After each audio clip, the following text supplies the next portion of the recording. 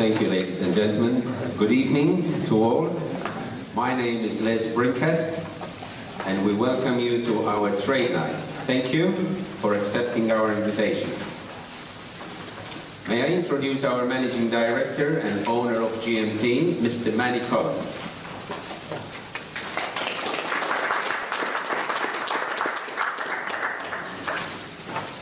One of the things that I'm very proud to let our customers know while we are discussing business is the fact that between the senior members of GMT, we have 150 years of lighting experience.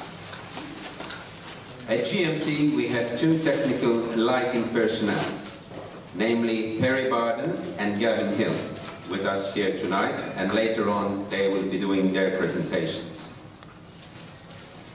A few words about our company, GMT. GMT Lighting was established in 1962 in the Melbourne suburb of Hawthorne. A Sydney office was opened in 1975. Both offices have since been providing an extensive range of lamps to a wide range of industries, including federal and state government departments, hospitals, commercial buildings, etc., etc. Our company has a strong belief in integrity, honesty, and family values.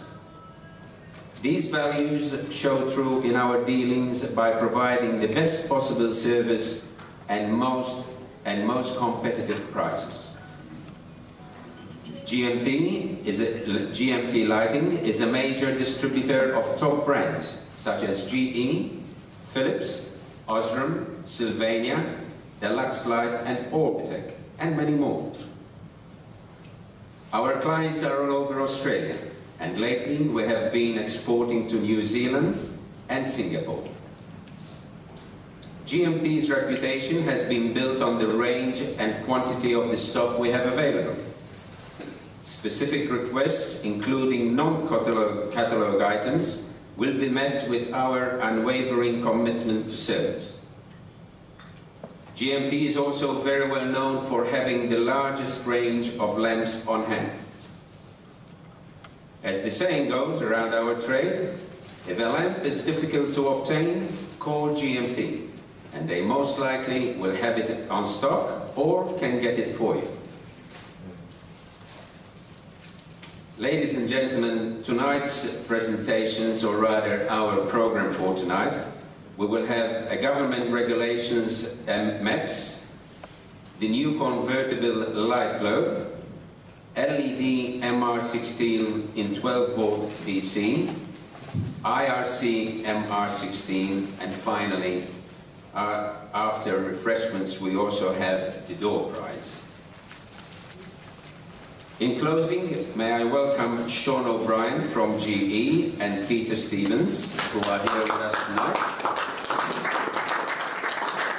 They too will be doing their presentations later on this evening.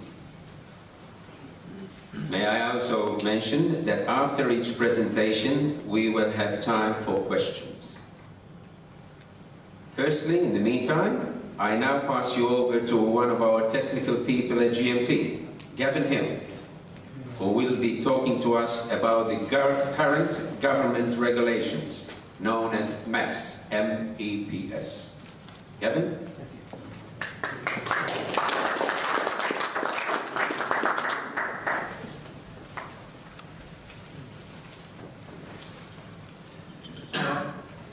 Thank you, Les. As you can see, I'm going to talk about the government regulation MEPS. So essentially there are three different product groups that have been targeted by the government for MEPS. The first one will be the TLD and the T5 technology. They were introduced in 2004, and all the linear fluoros that you see around in the offices and the marketplace, they all must conform to MEPS. That's quite a mature market now, and most of the product in the linear fluoros are registered on site at the government website under Energy Safe Victoria. The second group that's been targeted, which came out in November last year, 2009, is the bare compact fluoro, known as the CFL. Both ES and BC, and all the other bases, SBC and SES, they have to conform to MEPS regulations. They have a program in place that, in progressing over time, that the reflector lamps and also the G125s will also have to be MEPS regulated as well. Well, the product I'm going to look at tonight is the incandescent light bulb.